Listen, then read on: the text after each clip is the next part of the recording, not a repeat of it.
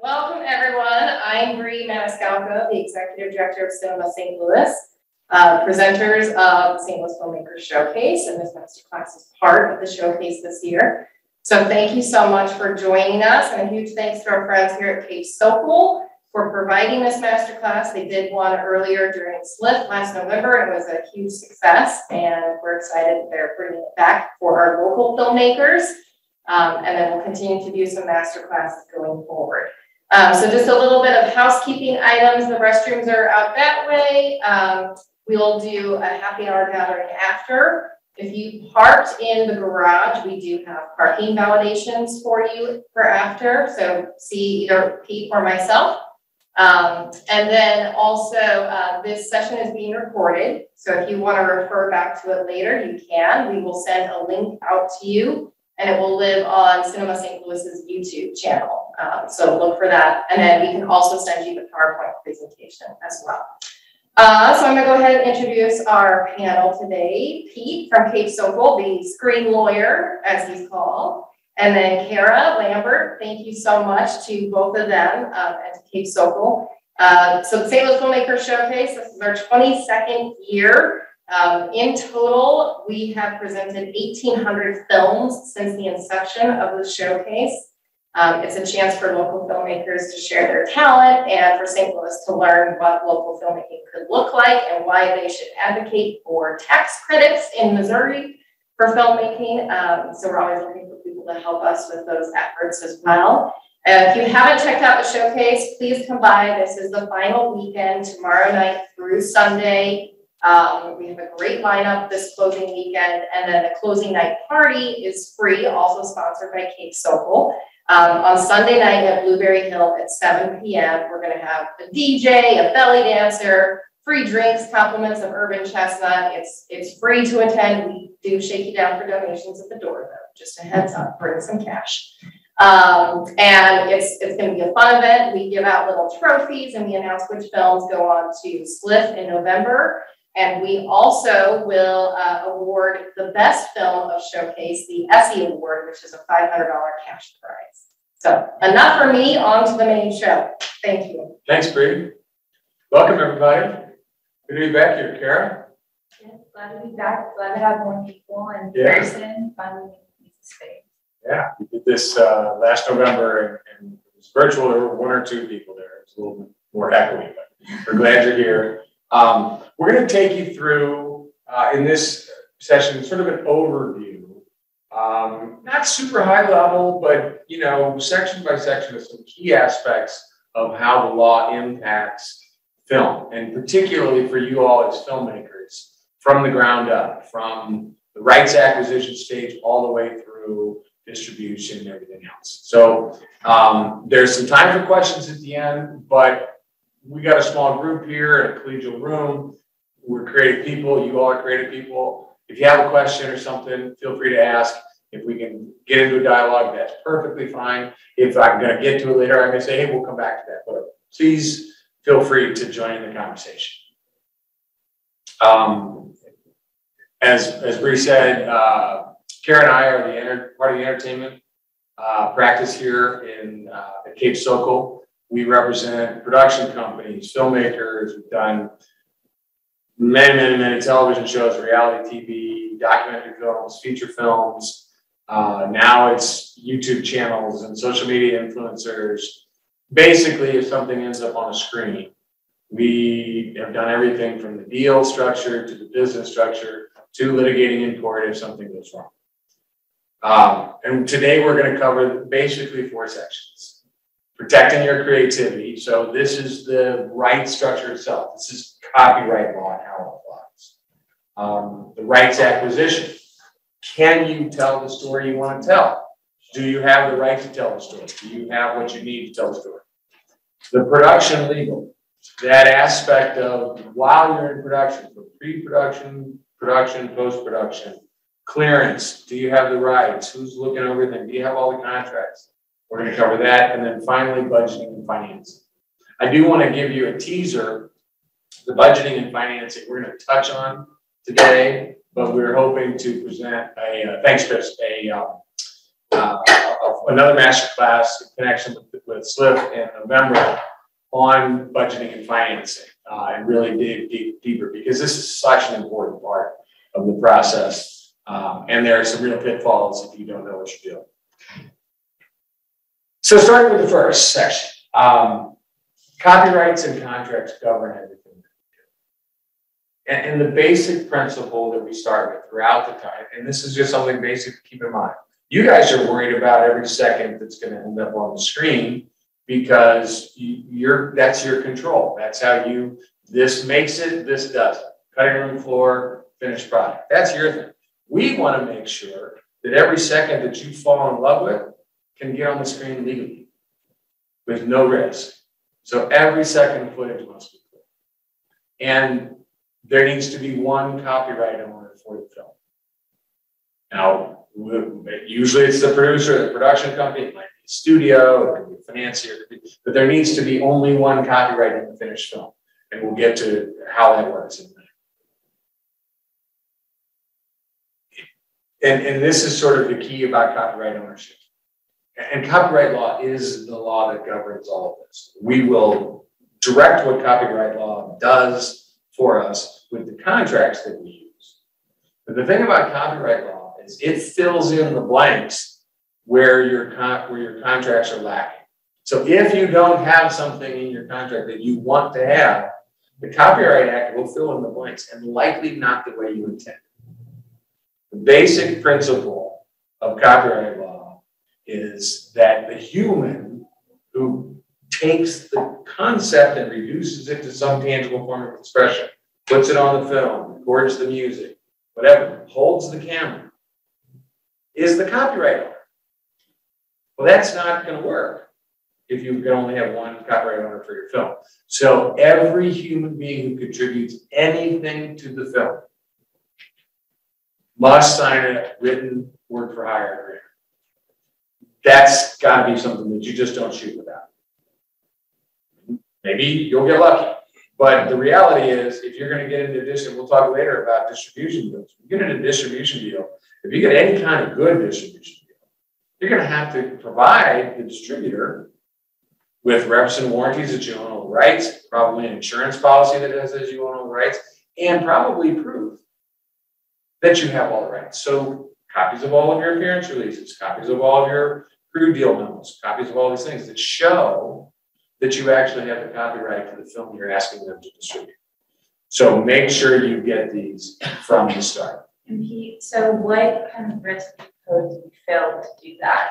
So we get copyright. Well, it's a great question, Kara. And the risk is, as I said, from the start, every human being that does something creative is potentially the owner of whatever it was that they did in that moment.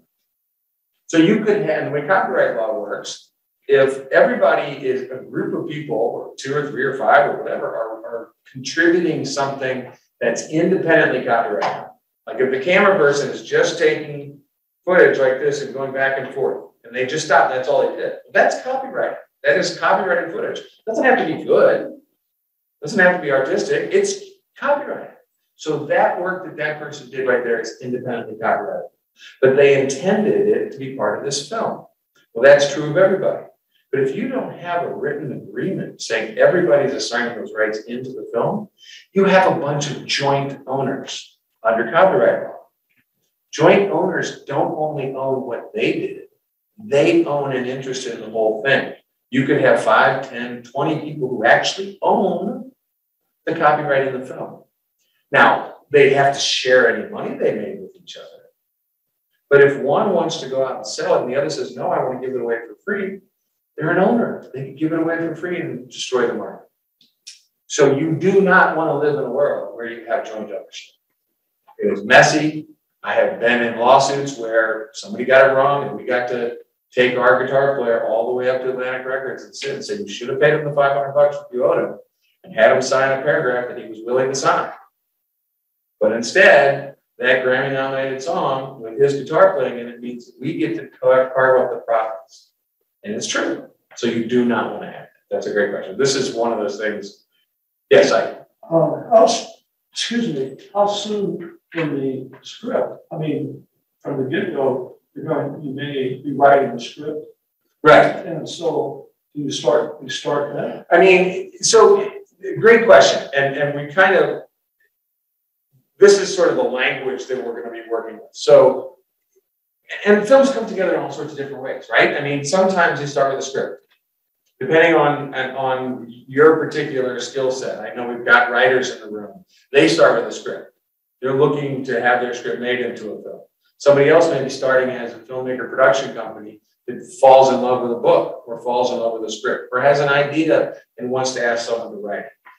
However it comes together, the basic rule is everybody's got to contribute the copyright ownership into a fixed unit, whoever that's going to be, the production company. So if you're commissioning a script, if you're at the start and you're the production company, you have an idea, and you say, hey, would you like to write this out?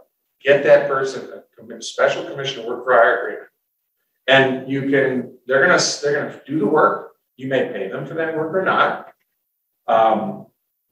You know, but you may agree that you have to have some consideration. So if you're not paying them for their day rate or the pages or something like that, you may say, but you'll get a credit, and if we make money, you'll get a piece. Or, I mean, there are ways that you can compensate, but you need the written words in the contract to say that the work was commissioned to be part of a compilation of audiovisual work, and you're going to be the owner. And then we'll have extra paragraphs in there just to make sure. But the point is, you really want to gather it, because the way copyright works is copyright ownership comes into being at the instant of creation. So if nothing's been created yet, and everybody says, well, everything that I do is going to be work for hire, great. Then everything that gets turned on all comes into the same, and then everybody gets compensated however they've agreed to be compensated. If the script is already in play, well, then you're going to need to get an assignment of the, hey, I have a script. I'd love you to make a film out of your script. Let's do a deal. Or maybe I hire you as a writer also, but we're going to start with the script and then we're going to turn it into a screenplay. But somewhere along the line, there needs to be this language that assigns the copyright into that. Yes. What if I want to do a different, like MIT or a copyleft license, but somebody else wants to, can they stop, and I don't have the agreements beforehand, can they stop me from? So what do you want to use something that someone else has already put out? No, I produce my own. Well, this is another question. Does everybody who appears, if I'm just compiling, editing video down from live events, and it's in public spaces, do I have to release it? Well, so that's a great question. I mean, that's another aspect of if the people have been in, say they come to a concert or a ball game or whatever it is, and if they have a ticket. I'm thinking more in a public space. I think you can buy a ticket for it. Well, but if they're just in public spaces, if they're not appearing, now if they're interviewing, if you're going to use them and they're identifiable, then best practice is to have them sign an appearance release. Because now you're using their identity in some way, and that can be a problem. But if you're crowd scenes, people in the park or whatever, you don't have an expectation of privacy walking around in public. You can, but if you're filming, if you're doing something like that, it's still a very good practice to put up a poster saying area release. You see those, right? When you walk in someplace or you go into an area, hey, beware, this is being recorded. You may be on camera. If you don't want to be on camera, don't come in. So the person I'm interviewing, I want to widely distribute this. I want to make it freely available, but I've already got stuff on YouTube, and so I have good examples of that.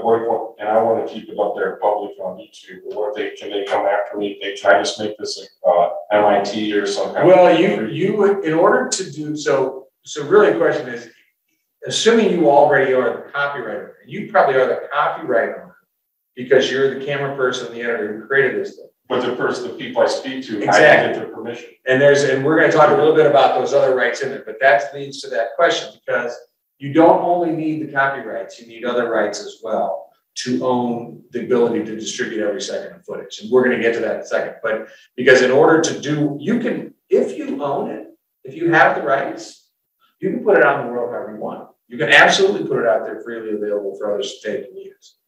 But you can't do that if you don't have the right to do that. And so that's why As filmmakers, you may want to make a very lucrative career out of this, or you may just want to tell stories for the world and make them happy. All of that's cool. But in order for you to be able to put what you want onto the screen to live however you want it to live, you have to get all the rights from whoever else might be able to say no. And that's what we really want to make sure that we can help you avoid, is falling in love with something that now you can't do what you want to do. Mine's real quick. If you have people wearing multiple hats, like a composer who's also acting in the film, do you need separate work for hire stating which job they're doing? Yeah, I mean, it's not a bad idea, particularly for something like a composite, because a composer agreement may also have performing right. They may be ASCAP BMI. They may have some other things that are part of their own creation. They, and if you're dealing with people at SAG-AFTRA and others, you may need to segregate, because they may get paid one way for this and then allowed to be paid differently for that. Right. But if you don't have those things, the language that would say is this person is being hired to do this and this and this, and all of the results and proceeds of the work that they do will be a work for hire. So that will, from a copyright perspective, you can capture it all. But there might be other reasons to do multiple agreements with the same person. Just to say you may pay them differently, they may get paid only a certain amount for this, but maybe something else, but here, they may get credit one way. And so you might want to have them separate for that. Sure, gotcha. But yeah, so this is just kind of a summary, right? Copyright law, we want to get all of these things into the production company, so that the production company then can do a distribution deal and your film can see the world. And the production company then is going to do something with the film. Likely, and this is kind of an oversimplification, but generally they work down on these two types of approaches. One is, I'm the production company, I've funded the film, I've got investment, whatever, it's done, I've made it, it's in the can.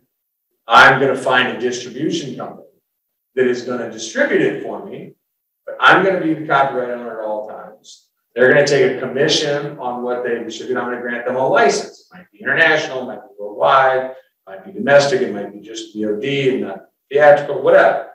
But it's a license that, as the copyright owner, I'm granting to them, in return for which they're going to provide some services, try to sell it into other areas and markets, and then they're going to take a commission and pay me the rest.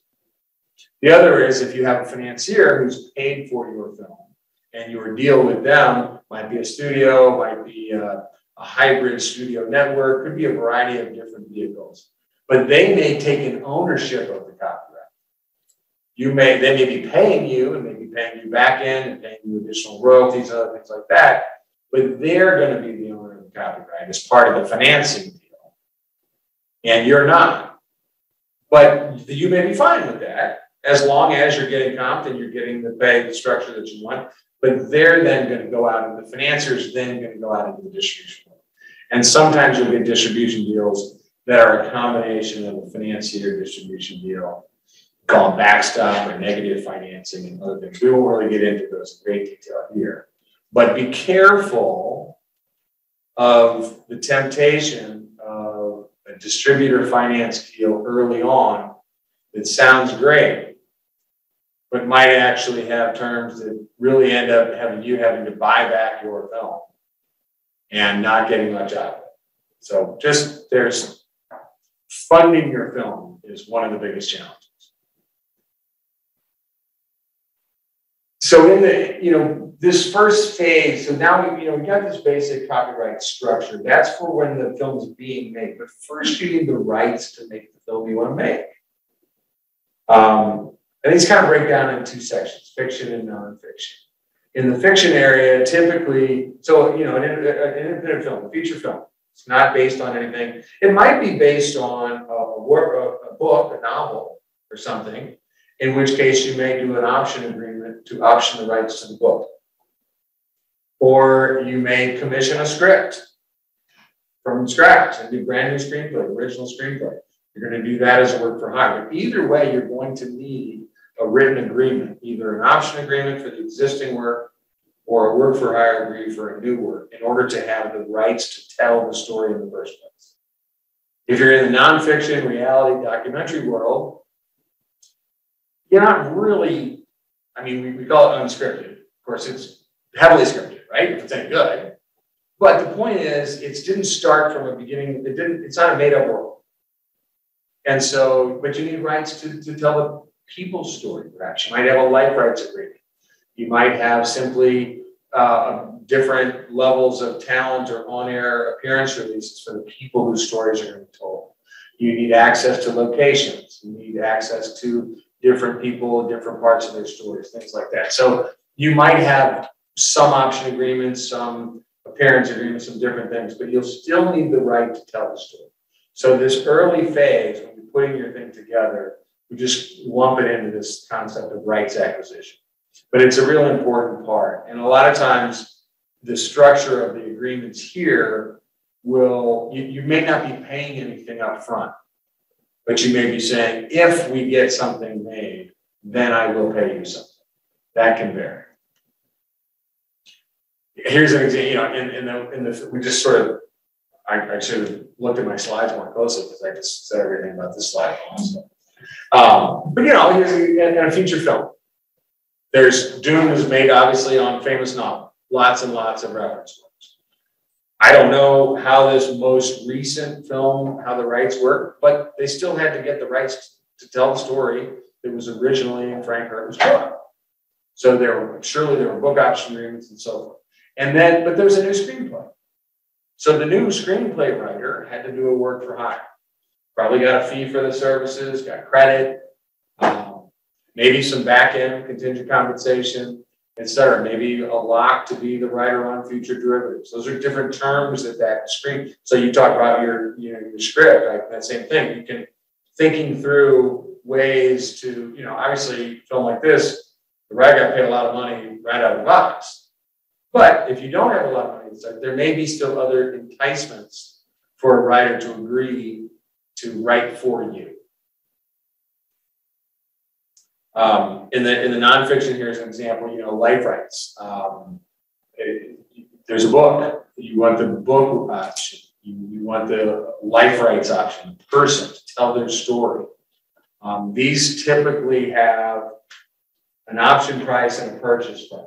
So typically the purchase price gets negotiated up front, and then the option is 10% of the purchase price. And the option's paid right away, and then that buys 12, 18 months for the filmmaker to see if they can put together the rest of the financing, attach a director, attach talent, whatever it might be, decide whether they can really make it. And if they do, then they'll exercise the option by paying the full purchase price.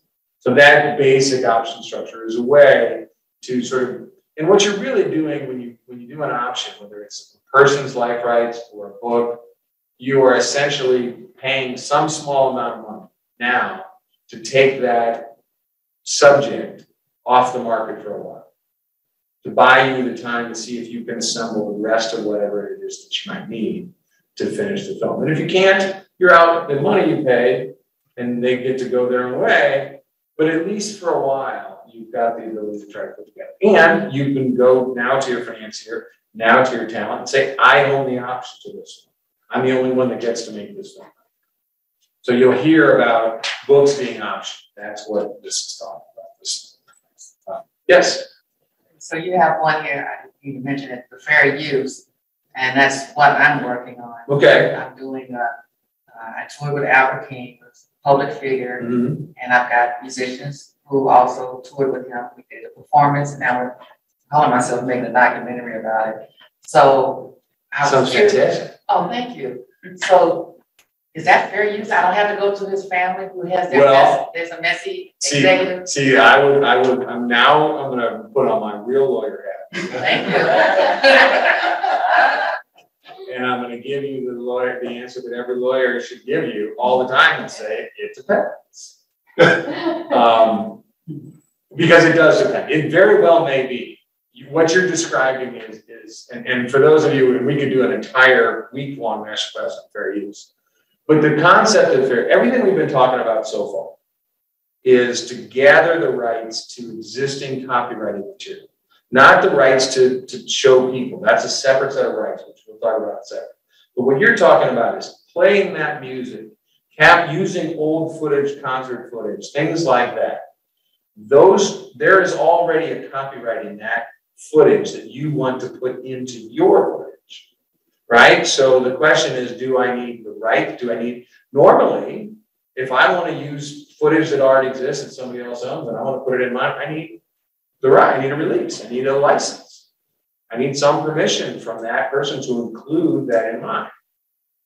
Because otherwise, it would be copyright infringement. I'm literally making another copy of their stuff and displaying them. But fair use gives us ways in which, depending on our use, we may not have to ask permission. And some documentaries fit into that. Sometimes people think, oh, it's a documentary, that means fair use. It's not that clean cut. Or I'm a nonprofit, it means it's fair use. They're not bright line rules like that. But if you're doing something, the original footage was produced to entertain. Yeah, it's us performing his music and a little pieces of him when we were performing with him. So if you're performing, so in that situation, the only thing you really need is if you're making entirely new recordings, then you're not playing previously recorded music. I have like 1/8 of footage so I can show people who he is and some footage of me playing with him. So you'd have a mix. The old footage, there's a copyright in that footage.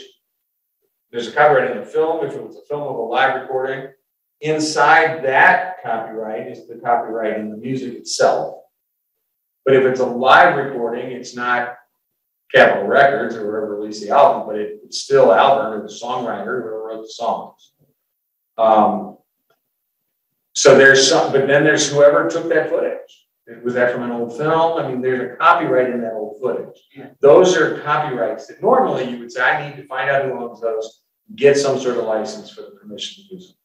And then, but you may have fair use arguments on that footage because you're doing something different.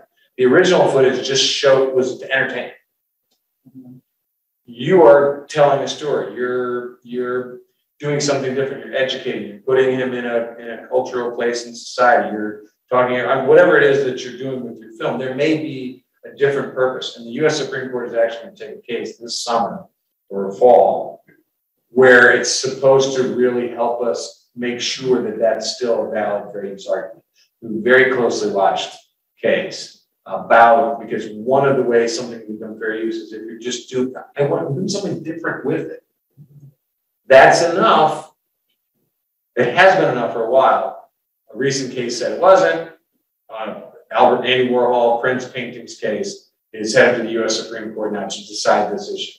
That could play a big part in how you all think about what rights you need for yours. If you're playing music, live music yourself, there's no recorded footage, there's no Capitol Records, there's no master recording you're using.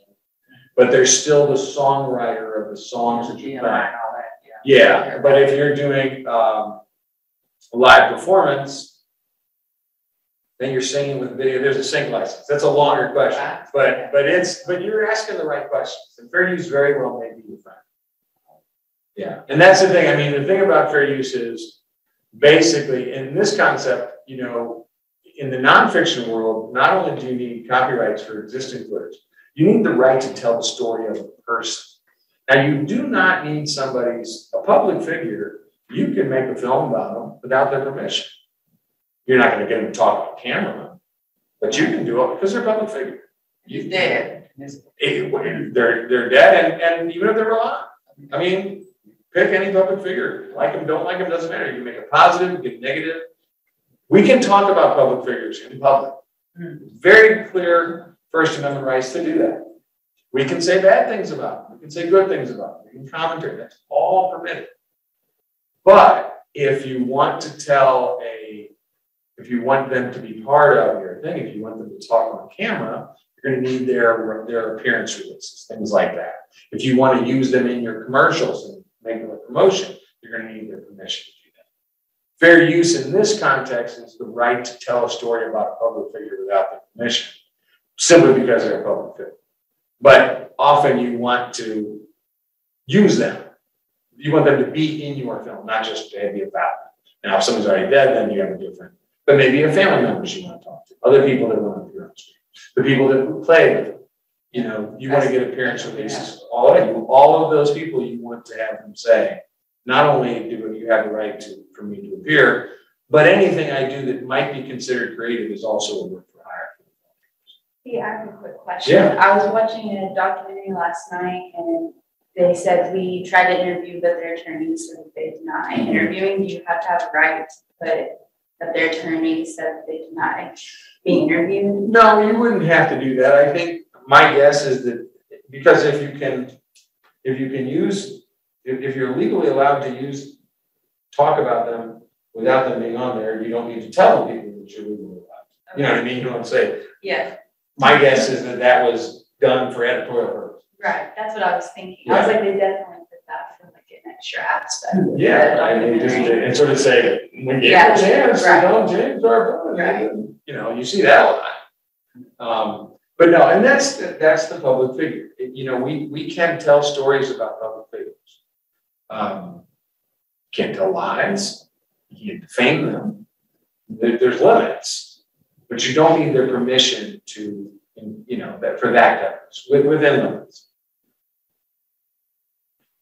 And that leads us to production legal. You've got the rights. You've acquired the rights to make it. Now you're into the production. All of these are contracts, appearance releases, any human that's going to appear on screen. They can be very simple, you know, for a bunch of extras, a simple one-page appearance release is probably perfectly fine. Talent that's got a speaking role, you probably want to have a little bit longer, but it's still going to be the basic stuff. And it's basically going to say where they are, what role they're doing, what days, what shoot times are. If they're a union, you're going to have to deal with issues there. Once you're compensating them. But one of the key points is they agree that the results and proceeds of their work are work for hire. The production company is going to own the company. A materials release. This doesn't come in so much in a scripted film, because in a scripted film, feature film, you control the entire set. You stage everything you shoot. You don't get away with, you can't, oh, that accidentally got it, because you have complete control of the set. But in a documentary, you may have to take the world as you find it. You may have to go on location, and you're going to be on location in a place that's a real location. And that location may have a bunch of copyrighted photographs on the wall and posters and other things and stuff, and that's where they are. In order, you don't have to track down who owns the copyright in that print that they've got it targeted on the wall. But you need a materials release from the location that says all of the materials that are present, you have the right, I have the right to own them and display them. You are displaying in my place, I give you the right to display them also. So a lot of times we'll combine a materials release and a location agreement just to sort of capture those two in the documentary. If you're, yeah. Well, it sort of ties into my question. Say I have talent I'm working with, this kind of advice, I'm asking for advice. Do you find it's better to roll as many of these contracts into a single document with fewer signatures, or to show it's kind of all at once, or to spread them out? It's kind of like the question we had before. It really just depends. If you have one person / business location that's sort of fulfilling multiple things, you can combine them into one agreement if the pieces are all in there. And we do that. You know, we have libraries of, you know, here's sort of a basic appearance release we would build for you. Here's a location, but here's a location with materials. Here's a location with materials plus the, you know, so you can combine them. The key thing, what I think is helpful, and hopefully you'll find slides like this helpful when you get them. Remember that these are distinct buckets. Each of these things does something different than the other. You can combine them, but you may not be able to in every circumstance. But don't forget that you need one of these. If you are using old film footage on something, you know, you're doing a documentary, you're going to have some old footage. You're going to need the rights to use that footage. Maybe it fits under fair use, but you have to have a lawyer analyze that. you have to get a appearance, or a license to use that footage, if that's what you want to use.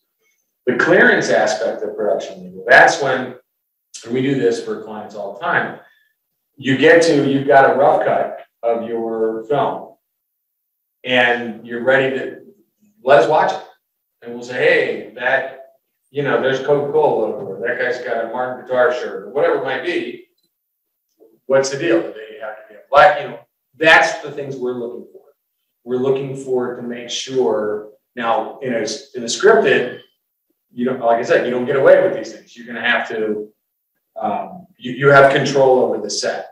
But if we see something that popped in accidentally, all right, maybe that's gotta be blurred. We gotta figure out how to deal with that. But that's the clearance part of the production legal work that the lawyers will do for you is at the end or very close to the end. You may still have color correction, you may still have some final time, but we're gonna listen for music. Hey, there's music, we have rights to that. Because what we're gonna like double check along the way. Okay, and we'll do it and give you back a report with time codes. Hey, here to here, this person on, do we have a right for this? Where did this come from? Who's this? Or where's this music? Whatever. Now, if we've done all that, we may be able to go, oh, yeah, we'll be able to double check. But if you have a line producer or somebody whose role is kind of assembling all of these things, that's the conversation you would be having with them. It's sort of the final step so that this can go out. And if there's going to be things in there that are going to rely on fair use, well, then we've got to make sure there's a fair use of legal opinion.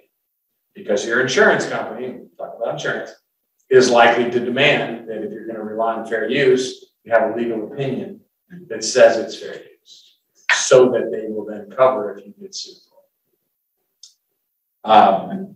And these are all of these slides, you can look at a little more detail. This is kind of how some of these different contracts, things that they go. And this is just kind of the way that they will work together and provide things that they provide. And this, as you can see here, some of them get combined, but each has an important role. Yes. So with materials, because like I understand the clearance part, like if I'm in a movie right now with this Fiji water, probably clear. However, like say you're shooting in a bar and the owner has the right to display the Miller Lite neon sign, do you then, if you get a materials contract signed? Well, it depends. Is your film a fiction or is it a documentary or is it? Yeah, let's say fiction. Then you would need to get rights or put a different neon sign. Got it. I mean, and conceivably there might be, I should say it depends, and then give me my but I think the simplest thing is to keep in mind the difference between a fiction, a work of fiction in which the filmmaker creates the entire universe, and therefore cannot say, well, this was there, because it didn't exist until you created it. A documentary filmmaker at least gets the ability to say, I took the world the way I found it. Now, we may still say, well, put your camera over there so we don't have a bunch of clearance issues and all this stuff won't show up. Right? I mean, it doesn't mean you have no clearance obligations in documentary work. You still do. Yeah. But there's more that you can capture in a materials release, because I want to show that this was at, the Duck Room, for example, legendary music club, and this was what it was like when Chuck, and I want to go back in the green room and all the signatures and the posters back there and the old Chuck Berry pictures. I don't need to find out who took the photograph, who owns the copyright in that Chuck Berry picture, because I'm at the Duck Room and I'm allowed to be there. And I'm not saying this is some other made up bar. I'm saying it's the Duck Room and it's a document. So in that sense, you have more freedom, but you still need the right from the owner. That's the materials portion of the location agreement to say you can do this. In this case, does he have to go to InBev legal department and ask for the permission of a Bud Light neon sign? And if it's possibly, yeah, whoever owns that, because that's a trademark issue. And so whoever owns the trademark, you would go to the trademark owner. And also, isn't that a potential sponsor? Well, I mean, that might be. Well, sure. I mean, there's a lot of different ways to do it. Fiji water shows up in shows all the time. So does Starbucks, so does anything else. But that's a deal. And if your budget supports it, great. If your budget supported all that, though, you probably wouldn't be here. You're probably already, but then call me even if you get there, because I love working on big budget stuff too. So that, oh, I'm sorry. I was gonna just piggyback on the question. When you said the documentaries, they find the world as they have it. And you have musicians that drink Pepsi, drink this type of water, drink this, that, you know. Are those potential sponsors? Or is that something you gotta get cleared? See, again, similar sort of thing. I mean, I say you take the world as you find it. That's true. You also govern your set before you turn your camera. And, you know, the casual, there's a bunch of people, it's a bar scene, you're not focusing in on the label, and somebody's got Bud, and somebody's got Miller, and somebody's got a cocktail, and they're doing this, and it's, you know, and it's just, but that's probably fine. But if it's, you know, if this was instead of one of our clients' energy drinks out there, I should probably have a label on it, give the client. Angry Angel, by the way, go get it, delicious. That'll be in the recording. Right, exactly. That's for Doug Dub. But you know, if I've got the Budweiser and we're gonna spend time with, and I got the label, so you can. What's your risk? The question in those situations is: are you creating an impression that Budweiser sponsors your film? And it's a that's the trademark question. Copyright question: either you have the rights or you don't. Trademark question is: are you using this in some way? Are you infringing the trademark in some way? Now, clearly, you're not selling a competing beverage, so it's not classic trademark infringement. But you can get in trouble under trademark law by creating an impression of an association that doesn't exist, as if they approve of your film.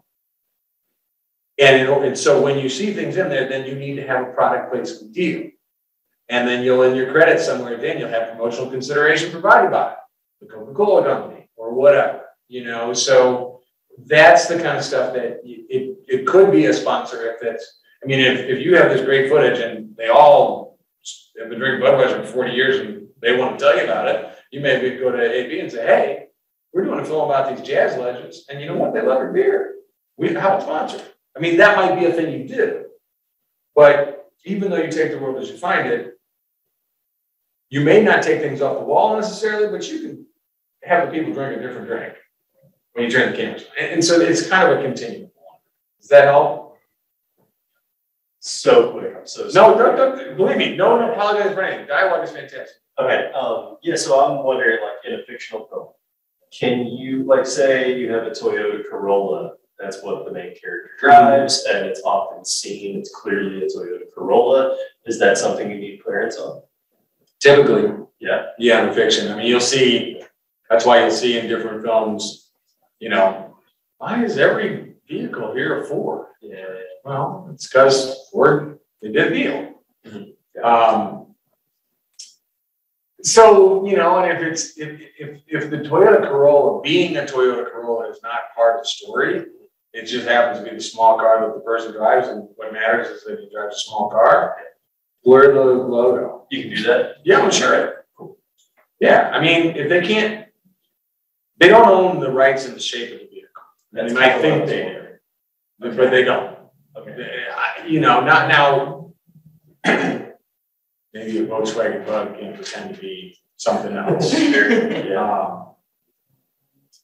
And again, some of these things are along a continuum of how extensive is the use. But certainly logos and cars get blurred all the time or are paid. Yeah.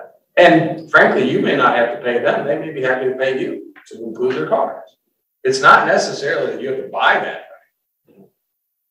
So, but it's worth double checking. Yeah. And hopefully one of the main takeaways we always want, there's nothing worse for us as lawyers when we're doing the final clearance review. We have to tell our clients that they can't use footage they fall in love with. So that's going to happen sometimes, hopefully less and less. But if you have some sense of, and so at the end of this, we're going to tell you, talk to your lawyers early in the process. Because when you're conceiving of your creative, if you have a sense of, particularly, this is probably more true in the documentary space. In the creative, in the fiction world, you're creating your whole universe anyway. But in these other worlds where some of these blurry lines, think about what it is that you want to do and talk ahead of time. Okay, are we going to have a problem clearing this? Or can we make a fair use argument or whatever, so that when you're blocking and tackling it early, when you're figuring out how many camera angles am I going to need? How many days am I going to need to shoot this scene? Whatever it is, that's going to impact your budget. So if your budget is limited, then don't do things that you have to throw out that day's footage because you didn't stop to think about it. I shouldn't have had that giant Hamilco sign in the back the whole time. You know, I mean, that's an oversimplification, but it's happened. So that, and as filmmakers, we do fall in love with footage. We were watching the dailies, like, oh God, that's fantastic. And then there's that thing in the back, and you're like, oh man. So to the extent you can, if you have questions about whether this, I want to do something I haven't done before. Are there some things I should watch out for when I'm shooting? Have that conversation in front of you. It can really help. Oh yeah. Okay, so I'm big on like be as safe rather than sorry, in terms of things that are on screen. I guess I'm just wondering for like script or dialogue, is that all under the same umbrella or is that a separate legal issue? Well, so script and dialogue, are you talking like an entirely new screenplay, or Yeah, like or just even like adapting a book or putting different dialogue? yeah, okay, let's say brand new screenplay, just like some kind of product name. Should that be avoided at all costs, or is that under the same place, or is that a separate legal department? That's a great question because it's a little bit different, right? It'll go along a little bit. That is probably much more likely fits under an area of trademark law called nominative fair use. It's another type of fair use. And nominative meaning I get to use the name. And so cases have been developed over the years that say, you know, it comes up in comparative advertising. Pepsi can run an ad saying we're better than Coke, even though Coca-Cola's trademark, because they're not required under the law to say Pepsi is better than that other cola that's made by their company in Atlanta that has that weird bottle and has that red. Just say Coke. I'm just naming it. Because in so doing, you're not creating any impression that Coca-Cola sponsored the Pepsi ad. Well, same thing goes in your script. If your character loves Coca-Cola or loves Budweiser or loves whatever, then that's part of their character. You could use the name of the thing that they love, because that doesn't mean Coca-Cola sponsors your script. Nobody's going to be confused by that. So you can use the name of it without showing it on screen, and you Sure. Yeah, that's a different, because then it just sort of it's part of the conversation. It's part of it. Now, if your screenplay says have person holding a Coke can, well, that may be okay up to a point, and then after a while, it's like, well, wait a second, now it looks like product. So, and if part of the story is I want to talk about this, and maybe some things I'm going to say are not good, well, then you're not creating an impression that Coke sponsored it. It's one of those it depends things, but it's worth getting, depending on the nature of really the quantum of the uses that you want to do. You could cross over into, maybe we might suggest a little less of this or seeding the device. But no, just having it in the dialogue, that's not a fair use. That's not going to be an issue. You're welcome. All right, financing. So you've got your ideas. We know everybody's signing a work prior agreement. You've got all the rights. You're ready to shoot. How are you going to pay for it?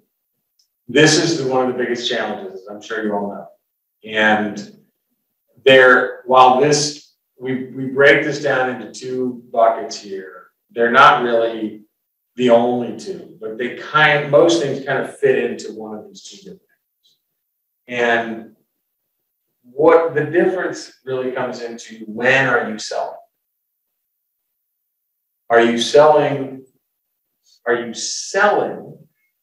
before you've created it. Maybe to a financier, network, studio, production company where they're going to come in and pay for the whole thing, but they're going to take it, the ownership. You're just pitching a concept to somebody, and you're going to get compensated for your concept, but someone else is going to control the budget, going to control all the money, they're going to negotiate the distribution deals, and you're going to get paid whatever you're going to get paid. Maybe you're going to sell it outright, you're going to get some back end, you're going to get whatever it might be, but it's really not going to be yours to do, but the beauty is you didn't have to go out and raise a lot of money because somebody came in and said, we love your idea. Netflix, we want to make this a Netflix original. Here's $5 million. But guess what? It's not really here's $5 million. It's we're going to make this for $5 million. We're going to give you this credit. You're going to have this role. We're going to do this. We're going to attach these people, all that. It's good for you. You're getting your film made. But it's not, it's your film only to the extent that that's how much they've left you to be your film. Not a bad problem to have, but also sometimes kind of a unicorn in the independent film. The other is you do independent finance. You are personally, when I say you, I'm talking about whoever's going to own the copyright. So let's say you are functionally the production company. You're going to raise the money. Friends, family, credit cards, private investors, whatever else. But that's the concept that we'll probably spend more time talking about here. Like this is the big, sell the concept of financing. Network, studio, production company, they're going to fund the entire budget. They're likely to take some creative control, maybe a lot of creative control. They may need to see dailies. They're going to get executive producer credit. They may be putting people on your crew. It's really not your film so much anymore. It was your concept that you sold to somebody, which is great, but it's not the same thing as it being your film. You as a production company might get a fee equal to 10% of the budget as your comp, as your pay for managing everything. You might get some contingent compensation, some back end, some profit participation. But really, you're selling the concept to somebody else to make. The independent, you're raising the money, typically from private investors, sometimes foundations in the documentary world. We have a client that Karen and I do a lot of work with right now. Tell everybody about it, but I think this is the coolest project that we have right now.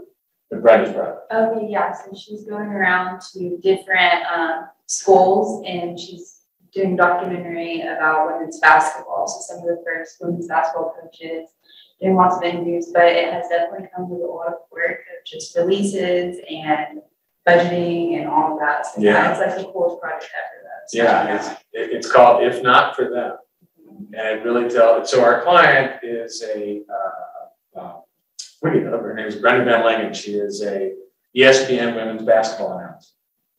And she is doing this, she's raising money through private foundations to fund this. She wants to do a 10-episode Netflix series or independent film or whatever, but really all these legendary women coaches, many of whom are quite old now.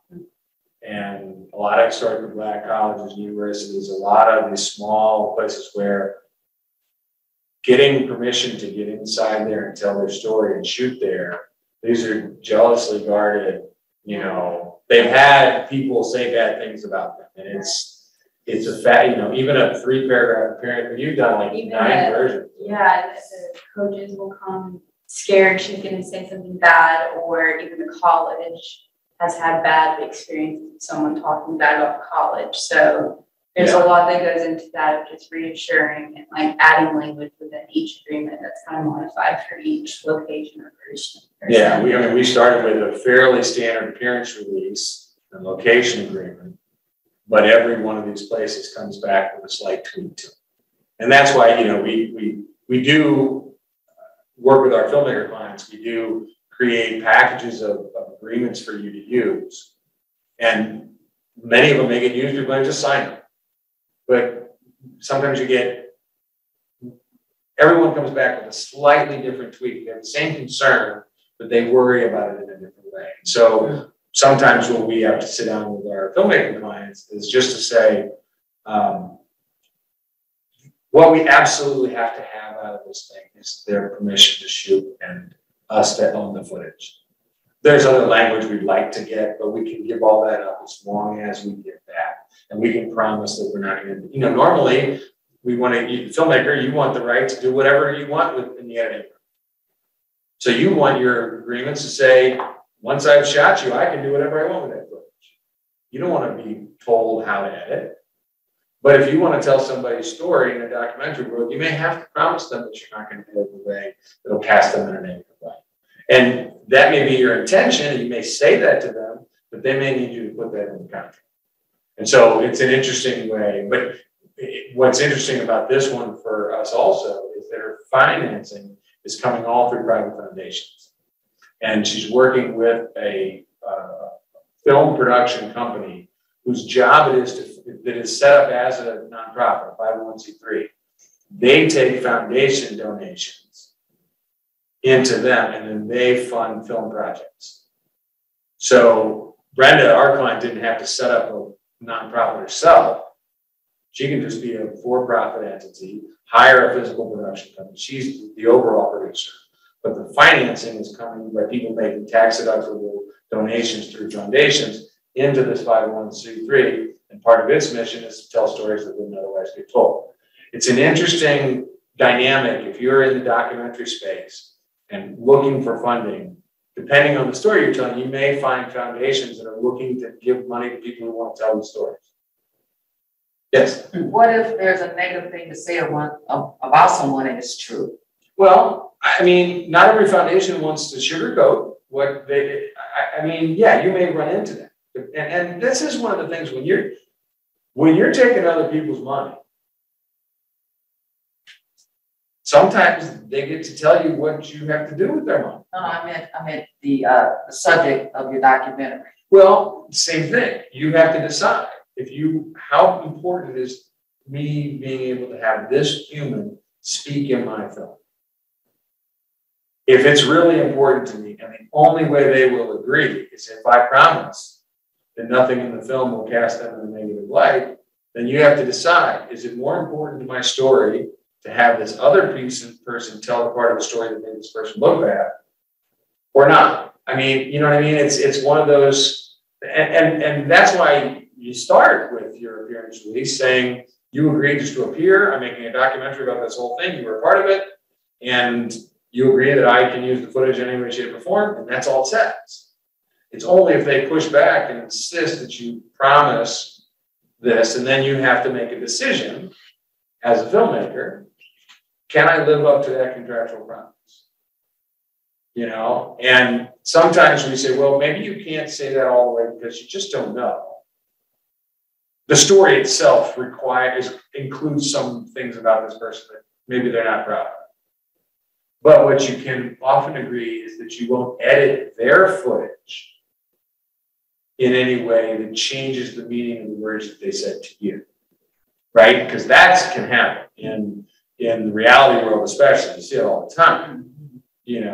There's an hour-long thing edited into 7 minutes, and it's picked and choose, and it's reversed ordered, and it makes them sound like they did a horrible thing, and then it's not what they said.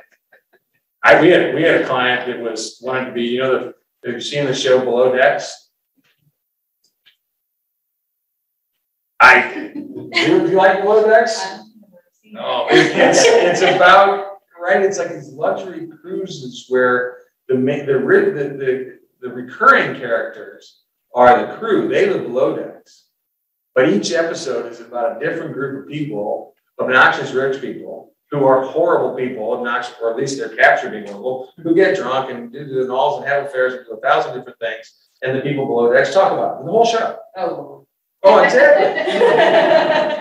It's like 9th season on Bravo. I mean, it's just, But we had a client here who had a group of friends, and like, this might be fun to go on. So they asked us to look at the contract that they were asking. And it had all this language. You agree that your footage can be edited differently. You can do this. You can be cast in a negative light. You said things you didn't happen. You are coming on to a television show. You agreed all this. And when I edited it back and I said, well, this is what all this means. We can try to change some of these things. And the producers said, we have people lining up who want to be on the show. So sometimes these things are written where the filmmakers can do absolutely anything they want with stuff. You as a documentary filmmaker probably not doing that, but you may have to decide along the way whether you're willing to give up some editorial control in order to get someone to participate. And that's the same thing sometimes with money. What am I going to have to give up in order to get this person's money? Yeah. I don't know if this is a dumb question, but I don't even make documentaries now. I'm just curious. Like, if say that someone puts some amount of money into your film, and then they're later found that they're being represented in a way that they don't like, but their money has already been spent, like for the production. What happens then? Because they can't pull their money out. No, and see, that's why, again, when you're going to be taking, so I'm going to come back to that a little bit. So this is just a basic structure that we have used often that fits in sort of the generally understood independent film financing. And that's where the production company sets up an independent entity, doesn't do anything else. It's not the same as the entity of the production company. It's a new LLC that exists for the sole purpose of owning the film and producing the film. All of the money for the investment, everything budget will go in there. That entity will control. Now, the physical production company is probably going to be managing that and handling the budget and everything. But the typical arrangement then is the sweat equity group is the producer group. And it's typically a 50-50 split. I said 51-49 because sometimes you just need to keep a little tiny bit of control in the production company. But the basic structure is roughly 50-50 split in terms of ownership of the entity that owns the film. And then the investors get paid out of first dollars in until they get all of their money back, typically plus 20%, sometimes plus 10%, before the producer group gets any of the money. So the producer group has to make sure that the budget, if the producer group includes people who are going to be spending days and days and days working on the film, they have to get paid out of that, out of the budget.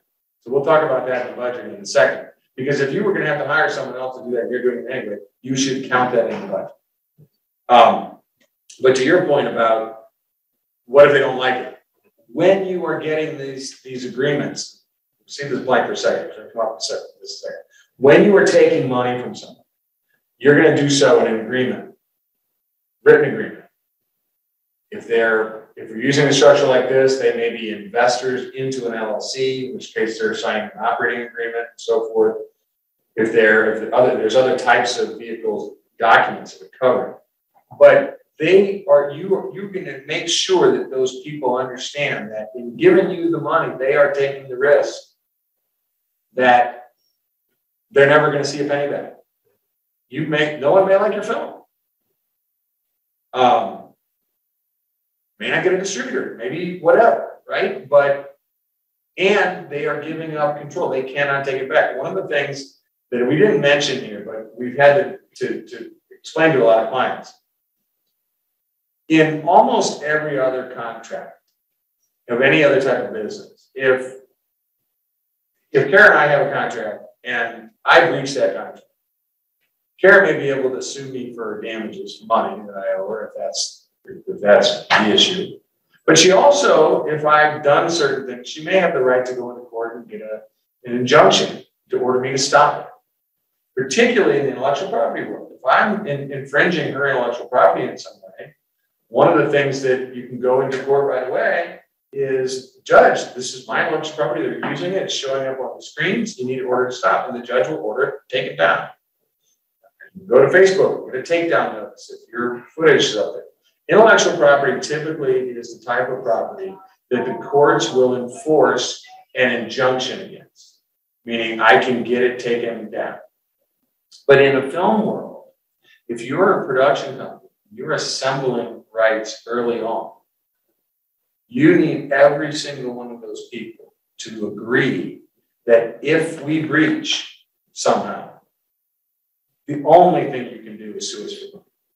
You give up your right to go into court to get an injunction because it cannot take the chance that the owner of a photograph in the back of a film thinks that their stuff shouldn't have been in a materials release, can walk into a judge that doesn't know anything about the entertainment world and convince them to issue an order that requires the film production to stop. Because no studio will ever distribute my film, nobody will take it if all of these potential injunctions are walking around. So it's just this little concept. So to your point, under your scenario, if you didn't have the right kind of written language, that person may say, wait a second, I want that taken down. And you're like, no. So the trust point has to come at the start of the investment. Do I believe in you as a filmmaker? Have you convinced me that the story you're going to tell is one I want to put my money behind? I'm willing to trust you as a filmmaker. That's what it comes down to.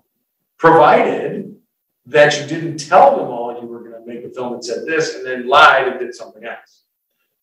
You conceivably could still open yourself up to some problem, but generally speaking, no. The whole point of doing the investment correctly is so that once that money's in there, you are free to make the film. And we're going to talk about what that means here. You have got to develop a realistic and true budget. This is, I think, the single most important aspect of this process. It's where more projects fail than any others. We have clients right now who are investing in films or trying to, this lack of it, because they've already made up their mind. They can already visualize their daughter in the bartending scene. They've already decided that they have enough money here and that they'd like to get an IMDb executive producer credit. That'd be cool. They want to give their money, but the producers can't quite get the budget right, and they can't do this. And we keep having to say, come on, our guy wants to give you the money. Please do this part correctly so that we can tell him it's okay. And this is where it comes down to. And the biggest issue, so the budget, these are all buckets that should be included in every budget. And some may have little or no impact on yours, some may be really big. Talent may be the largest part of your budget or the tiniest part.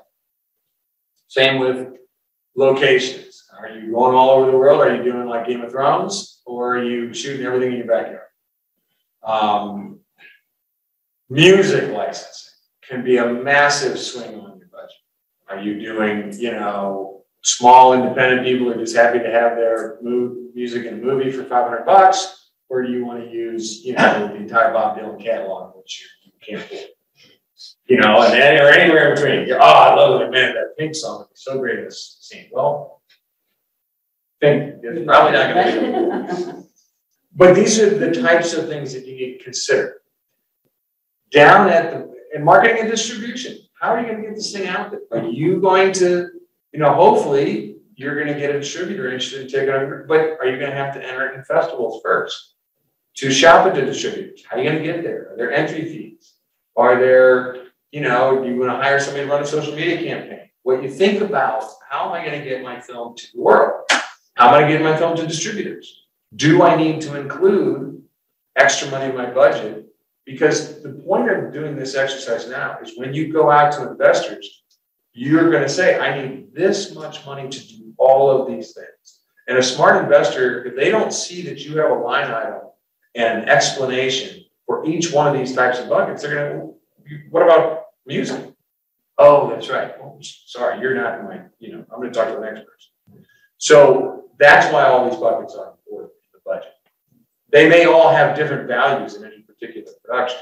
Also, do you find that, no, you go ahead. I just had a quick question. Sure. Do you find that producers underestimate or overestimate? I think they underestimate. And that's what I was about to say. One of my favorite ways Pete explains to producers is you need to have a maximum and a minimum. At a minimum, you're making the movie and you probably have to take out car crashes. You probably don't get this person as talent, but that's at our minimum. But we're going to still make a good film. Then we have a maximum. We have all the top name talent and you have all the scenes you want and things like that. So it's kind of like wish. Yes, you have options. Like if we get the financing, we can make this incredible film. And if we get this much, we're still going to make the film. It just may not have all the things we wanted from the beginning. Yeah, that's exactly right. And the reason for having that, well, here, I want to make one. Let's go to that point. The reason for having that minimum and maximum is when you're asking for the first dollars, right? Let's just say you think you can make this movie. It's gonna be $500,000. Just picking a number out there, and that's doing everything. That's with the scenes I want. And I really, and I got all these buckets and I know who my talent's gonna be, whatever. But if I got 350, I could still finish the film. Tell the same story in a way that I would be proud of, and I think I can get distributors. If I get this extra, I think I can make it even better. But I can still make this film for here. If you do both of those things, then when you go to investors, the first $50,000, $100,000. With that, if you only get that person's money, you can't make your film. But if your documents don't meet, what you really have to say to them is, we won't spend any money at all until we have hit that minimum number that we can viably produce a film. So that first money in, it's a convertible note. It's a loan, it's got interest, it's sitting in an escrow account, and if a date comes and we haven't raised enough to hit that minimum number, you get it back with interest. I can't spend it on pre-production, I can't spend it traveling around and doing whatever. It is not there to spend until I know I have enough to finish the film. I mean, and think about it. If you can say that to your investors and believe it and explain it and show them how that 350 will get spent and convince them that will finish the film. Then they may give, because you got to get the first dollars before you can get the second, the third, or the fourth. Then once you go over, so one of the vehicles that we use in the LLC environment is that first, let's use the 500 and 350 example. The first 500 or the first 350 is done as a convertible note, a loan agreement that converts into an investment once you hit the threshold of 350. Once you've got that much in, all that first money converts. It's no longer a loan. It's no longer something that has to be paid back possibly. It converts fully into this investment. Now, you don't owe that money back to these people in the sense that you owe a loan. What you owe them is the promise that you made to finish the film the best you can. And they and you are both taking the risk that enough people will watch that film and pay for it so that you'll be able to pay the person back. But the real risk is getting into a financing structure where you're taking money in and you're spending it as you take it in, but you never quite get enough to finish the film. And there isn't a vehicle to pay the people back. There's nothing that's ever going to rank profits. And that's really bad if you're an investor, but it's really bad if you're a filmmaker too, because it'll be the only time you're ever getting. I mean, that will, it's not a big community. People know kind of the people that can make a film and pay their investors back can do it again.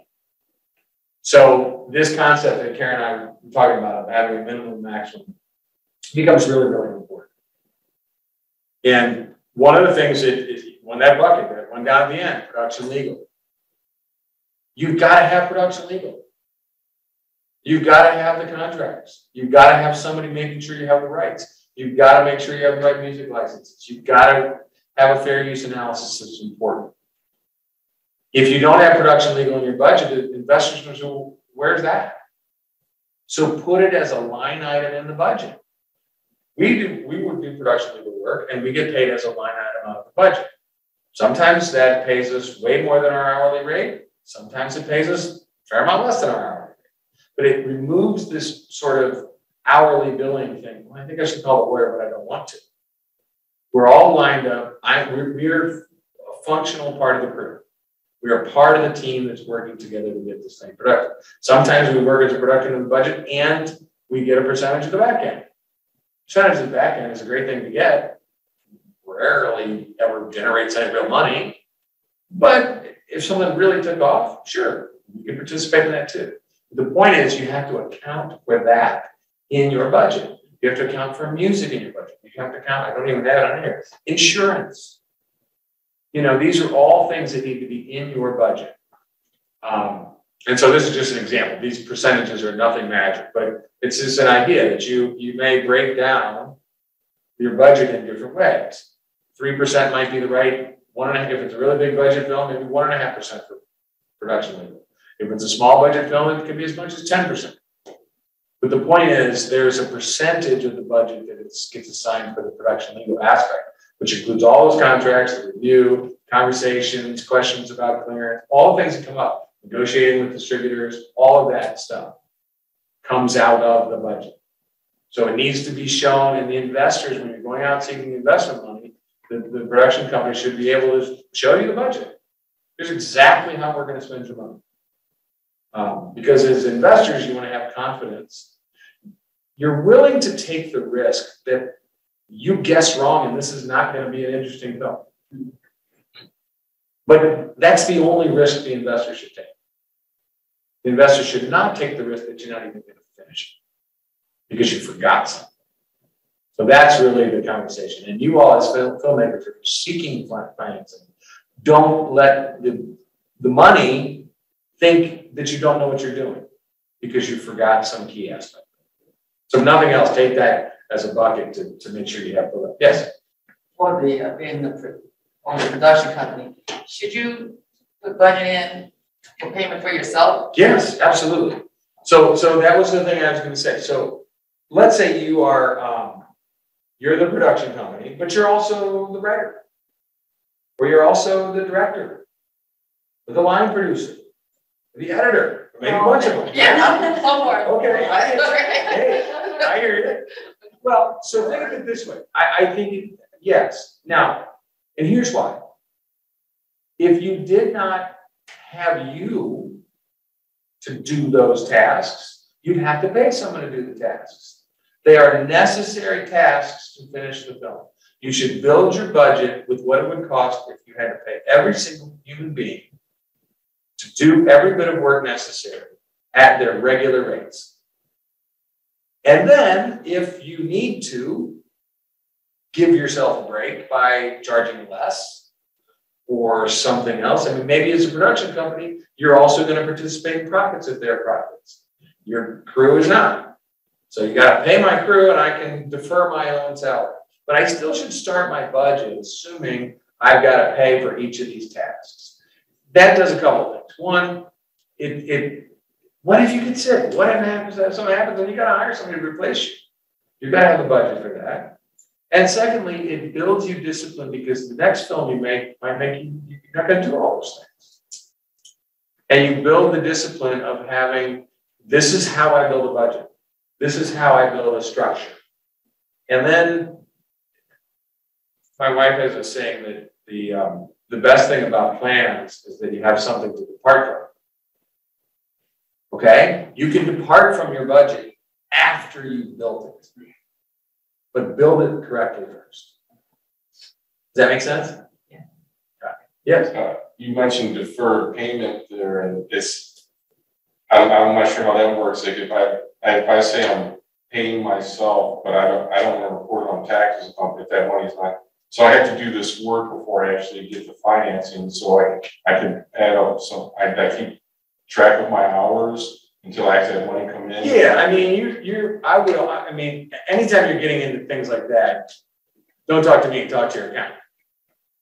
But the concept that I'm talking about is, say it's because it's not so much deferred comp. I don't think of it so much as deferred compensation that might get into a 409A tax issue kind of thing, but more of because you're not guaranteeing yourself this money later.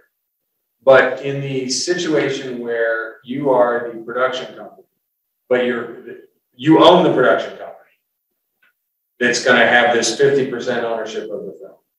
And after you've paid your money back, your investors back, if it's making more profit, you're going to be the one that gets that.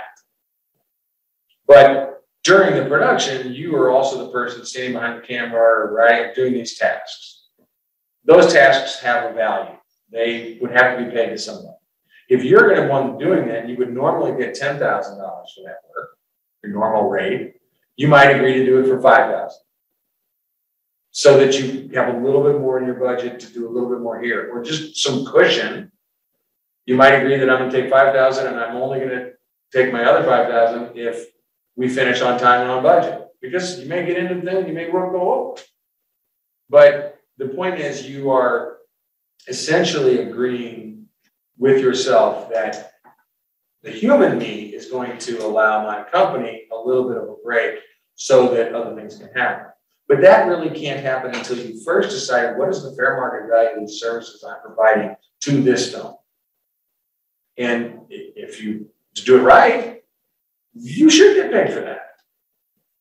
You should get paid for the services you're providing, because the film may not make a profit.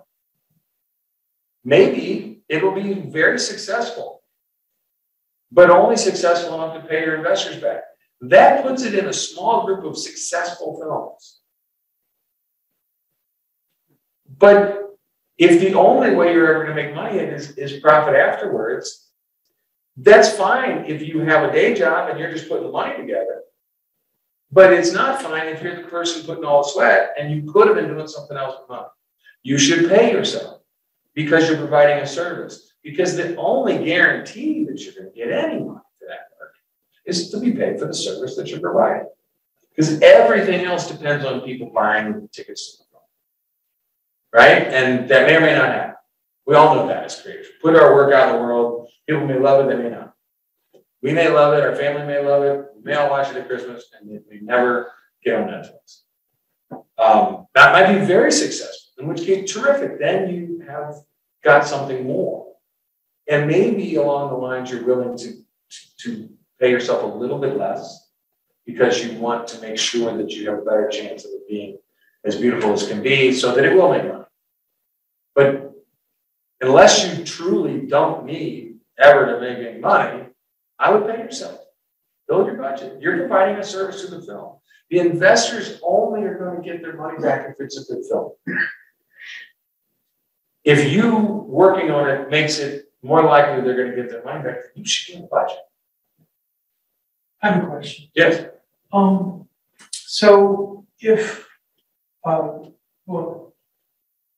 if I have something, if I have a screenplay that's copyrighted, and it's not a work for hire.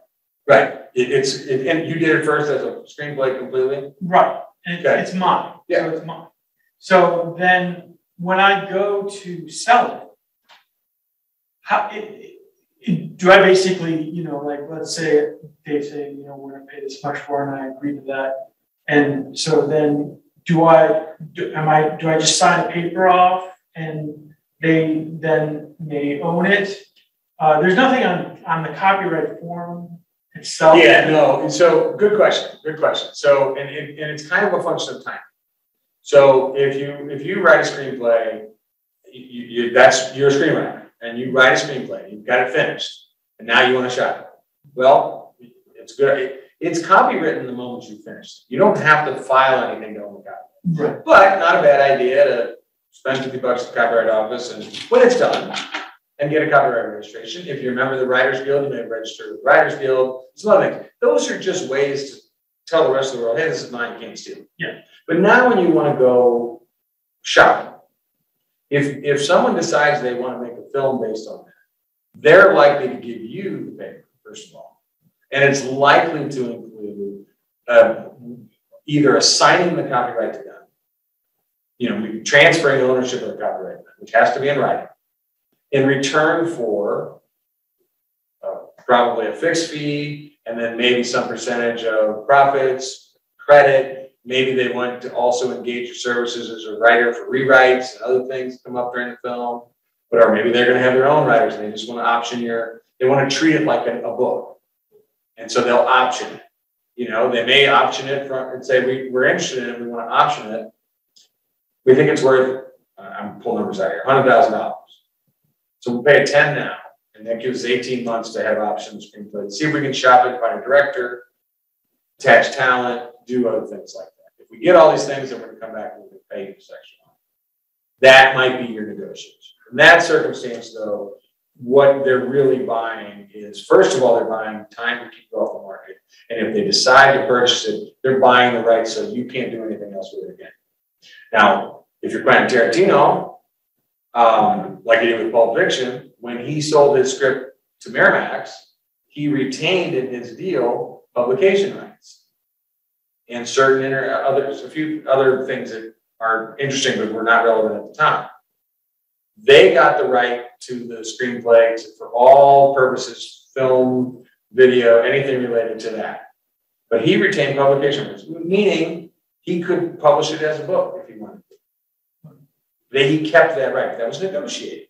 Because when you own a copyright, you own a bundle of sticks. Each one of them is a unique right. You can take one stick out and keep the other 5, or give somebody 4 and keep 2, kind of thing. So that was the deal then. And the only reason I know this is because now it's relevant, because Quentino wanted to make an NFT or sell a series of NFTs based on pages of his original handwritten screenplay, which he owned the publication right.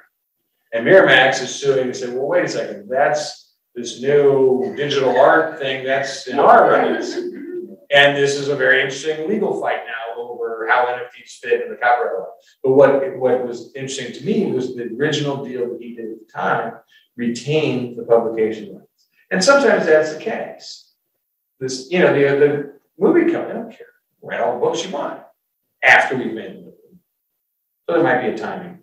But it's going to be some kind of a transaction like that. Does it at all get sticky with group copyright? Everything is stickier with group copyrights. Now, not always, but it can be. So if you have if there's a group of writers. No. Okay. A group of Catalog. Right. A group of unpublished works that are like now you can right now you can copyright up to 10 works in one copyright. Oh yeah, no, it's all, but each one's still, that's just a bulk file. That's okay. That's all. That's just saving you money to copyright. Yeah. But each work is still independently copyrighted. Yes. And you don't, and filing for a copyright registration is very important if you ever need to enforce it because somebody infringed your work. But it isn't what makes you a copyright owner. What makes you a copyright owner is typing it up on keys and printing it out on paper. Then you're a copyright owner. So these other steps are ways to make it harder for someone to steal it from you and easier for you to enforce if that happens. But you can still do the deal with the filmmakers without a copyright registration. Understood. That's the key. We have another question. Yeah. Well, a comment with regard to the budget. As an investor, the importance is they want to know how the money is going to be spent, Absolutely. especially if you're going to pay yourself. So that's probably one of the most important things we've seen so far is this item. If you don't do this right, it's never going to happen. Absolutely. And that's why I think your budget should have a line item for editors, crew, locations, talent, pre-production, post-production, sound, color, everything that it's going to go, right? And it's how many hours and how many people or time or whatever your metric is going to be. If you are the people doing some of those things, the investors just need to decide that you are going to hire a competent crew, right? They're not going to have oversight of your cameraman. They're going to assume that hopefully, they're going to assume that you know who you're hiring. And so it's a good idea to say, and I'm going to be doing this role. This is going to be me. This is going to be Fred. This is going to be Sally or whomever. Now, if your company is also getting paid in the budget, one of the things that, and I think I mentioned, I don't know if it was one of these slides. Yeah, so in this structure, down at the bottom, you see production company fee. This is a structure where there's a physical production company that's going to manage the whole thing. And they're going to manage the budget, they're going to hire everybody, they're going to do all of the legal, they're going to engage legal, they're going to engage insurance, all of this stuff. A lot of times you'll see a production company fee built into the budget, typically 10%. Now this is a large enough budget to sort of have this mechanism. But the concept is also one that's valuable, I think, for your situation when you're both the humans doing the work and the production company. You're not just showing up at 8 and leaving at 5, right? You got a crew is, or 9 to 4, or 10 to whatever, right? But you're not, because then you're working on the next day. You're coordinating, you're dealing with the person who didn't show up, all this other stuff. So that's the production company fee. And so I think it's also a good idea to build in 10% or some reasonable percent, not more than that, but something like that. It's the production company, it's the overall production company fee. Now, so, Johnson Productions, 10% production company fee. That's on top of every other thing in the budget. That's an extra 10% for the production company. That's to keep the lights on. That's to make the whole thing happen. Now, Mary Johnson, who's part of Johnson Company, is also this line item here, because showing up every day and doing this work. That's okay. You need to disclose it all to your investors, but they should see that. I think more investors want to know that you're paying yourself properly. You're not skimming, but because you're going to show up every day and do the work, right? And then that 10% is where the overages are covered. So if the production company delivers everything on time and on budget, then there will be an extra 10% there and they get to keep it. Great. Everybody's happy. But if some things go over budget, things get delayed or whatever, and it's not the kind of thing, sometimes if you go halfway through, you're like, oh my God, we need a car crash. We didn't have a car crash in there before, but this thing Netflix will buy it if there's a car crash. You might go back to your investors and say, we need to revise the budget and add a car crash. And the investors say, okay, great, then that's fine. But sometimes you had a car crash and it wasn't part of the budget and you can't go back and ask for more money. That's where that 10% covers that. So the production company gets rewarded for turning it in on time. But also that's where if it doesn't hit it, then it comes out of that. And so the concept is one that's fairly well understood in the industry and properly explained, is not inconsistent with doing it correctly. It's not you sort of double dipping. It's just making sure that you always want to talk about, we're all working for the project. We work for the film. We don't work for the production company. We don't work for the investors. We work for the film. That's why we don't get paid hourly, because that creates this weird disincentive to call or whatever.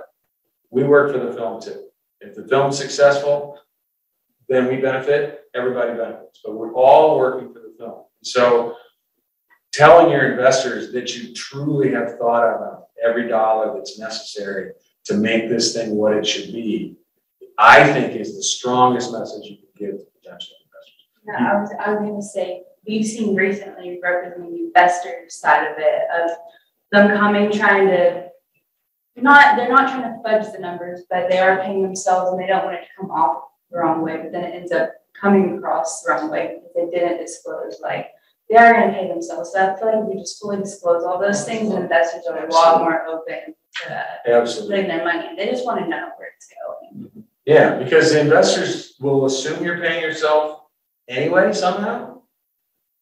And if they can't see it, then they're going to wonder what else is not there. And is it normal or usual to put in an auditing review? Sure, it can be. Are holding money back so they can follow the investment as it goes forward in the production? Sure. I mean, there's a number of different ways. So that's a great question. And that's the concept of, some of these things are good ideas that you're just not really workable in a $50,000 budget. Right. But they're absolutely necessary to 500 or 5 million or whatever. And among those are holdbacks in the budget, that the production company may include in the budget the cost of a completion bond, where they actually buy an insurance policy that if they somehow fall short, the insurance company will come in and complete the film to protect the investors, and the production company has to pay for that. And that's a cost that comes out of the budget. You know, I mean, so depending on the size of the budget, you might add, and so among these things you might add is the right for the investors to audit the books. I think it's frankly, why wouldn't you include that? Right? And one of the reasons that we recommend often setting up a freestanding legal entity for the purposes of owning the film, and if your investors are owners in that entity, that's the vehicle for the investment, then as owners of the company, they have a legal right to see the books. And as you, as other owners of the company who are operating it by making the film, you have a fiduciary duty to them not to mislay the funds. It's not just a contractual obligation, it's a higher level legal obligation. And everybody can see the books. And so again, if you put together a realistic and true budget to start, you're never going to have to worry about showing anybody because you've shown them everything up front. And then all you got to do is make sure that that's where you spend it. Yes. How do you, is there a source you can refer to find out what the fair market price is for all these different entities? For like which, like for The crew, the different elements of all this. Yeah, there are some different sources. A lot of it depends kind of on, I mean, we worked on films of all sizes and productions of different sizes. I'm sure there are. I don't have off the top of my head, but that's a great question. We'll look into that to see if there are, because that would be a good source. I mean, you could check with, and there may be even sources here in this room or in the filmmaking community that sort of say, hey, here's a typical, you know, day rate for cameramen. Here's a day rate for this and that sort of thing.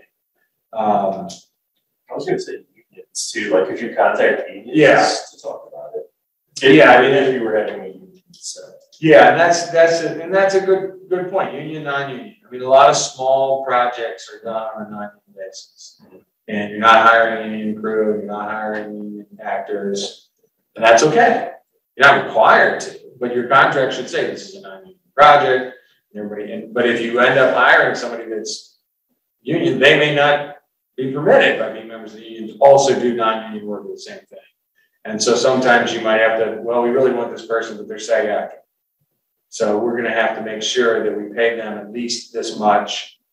If our budget is small, SAG has a smaller scale. If you do the micro budget, you can pay them a lower rate, but you still have to put some money in, and it also goes into the pension and other things. And it's just part of doing that. But it's a great point. If you just want to educate yourself on sort of going rates for these different aspects, starting with the unions is a great place to do it. You'll find out what the union rates are, and then you may gradually find out what other rates might be for non-union people. And there are plenty of people in the production world that are non-union. A lot of the production clients that we work with that also make commercials and do digital videos and things like that, they operate as non-signatories. That means the company's not signed a collective bargaining agreement, and therefore the company is not required to always use union talent. But then the company is also very clear when it's hiring, this is non-union. And when we do that, they often sometimes will say, but we're shooting in California and we have to use union people, so we pay union rates. It's not a pro or anti-union approach. It's just for certain businesses, certain sizes, the budgets won't allow them to use union crews, union labor. I mean, they can't, that makes it too expensive to do this.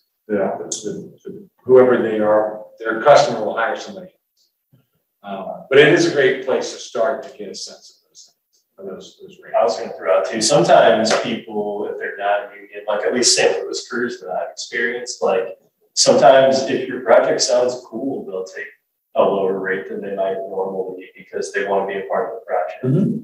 So yeah, there's some level of negotiation when people aren't union. Yeah. So sometimes it's like pitching your project in a cool way, which you did a little bit ago. Yeah. So yeah, I think maybe people will be down, you know. We're all interested now. Right. Yeah. Okay. Yeah. How about for legal, can you give us an indication what to expect for deals with our legal counselors? I mean, Sure. Kids specialists or favorite hour? Well, so I think, when there is a budget, which is, there's got to be money for there to be a budget, right? When there's a budget and there's money, the work that we do from that point forward, we do it as a percentage. And entertainment lawyers in general typically do it this way. You work as a percentage of the budget. So, but there's legal work that has to happen before there's a budget. There's rights acquisition, things like that. So sometimes we do that on an hourly basis. With clients that do it regularly, we typically set up different types of arrangements. Sometimes we work on a retainer or a fixed fee basis, because what we really don't want our creative clients to do is self-edit when they think they should call a lawyer. I mean, think to yourself, have you ever had the thought, I wonder if I should call a lawyer? Okay, if you've had that thought in your head, you know the answer is yes. Yeah. Your brain's already told you the answer is yes. But if your immediate next thought is, but I'm not going to, because I don't want to start the meter running, that's entirely rational on your part. That's a default in our business plan when we bill hourly. Now, sometimes legal work has to be done, but in the creative space, it doesn't, typically. And we don't want you not to call when you should call. So whenever we can, we try to set up different types of arrangements. We have to make sure we can, that the firm will let us keep our chairs here. So we have to get comped. But when we do this work, and the other element, I'll be very honest with you, is we can do this work really well because Kara's new, but she's very good, and she's already done a ton in a couple of years. I've been doing this for a long time. If I'm only selling you 2 hours of my time, I am absolutely stealing myself. Because you're not getting the benefit of 2 hours, you're getting the benefit of 20 years. The reason I can do something in 2 hours is because I've been doing it for 20 years, and I can do it in 2 hours. Somebody else will take 20 hours to maybe get it half right. So I don't want to oversell myself, but I don't want to undersell. But if you and I agree that I'm adding value to the film, because that's what I'm working for, and I fit in a percentage of the budget that's fully disclosed, and we have agreed ahead of time that that's fair, I might say, yeah, that budget's small. I am not getting paid my hourly rate for this one. But I've made the decision already. That's fine. I love the work. Because another project may have a budget that's 10 times as big. It's not going to require me to do 10 times as much work. And so on that one, I'm going to get paid a lot more than my hourly for the exact same amount of work, because it's just as hard. We will work just as hard on a little budget film as we will on a big budget film, because this contracts are the same. Every aspect of the film is the same. Literally every aspect in its own as a thing. On scale and scope and all those things are different. But the same paper, same set of negotiations, right? Roughly. So that's why we work when we can on a percentage basis like that, because then we're just lined up along.